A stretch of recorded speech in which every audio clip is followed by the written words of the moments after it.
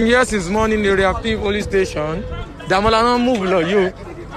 Damola no move lo yo. Like panyo. Damola no move lo yo. Okay, bravo. You can never be okay in police station. Hello everyone, this is live.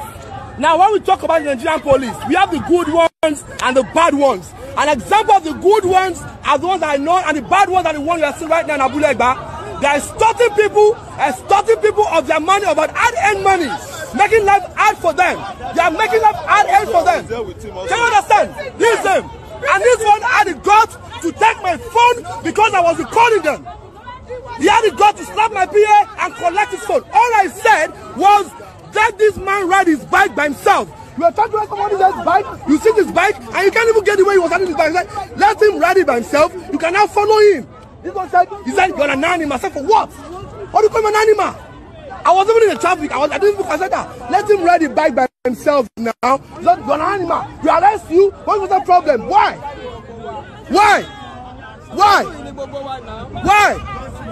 Because I said Nigerians, we are the one defending and fighting for them, and still they will come back and say you're animals. You're animals. If only we can stand up for ourselves.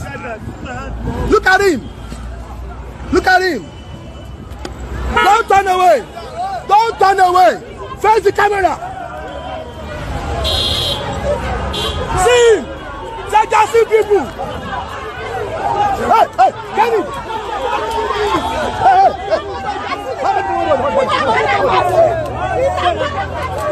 Sit down. Just see people. Sit down. I didn't just say.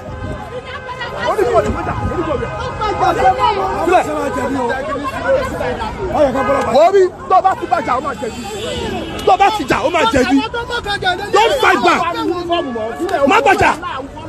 He has charged this guy for no reason. Arresting people in Abulegba for no reason. We have to stand up for ourselves.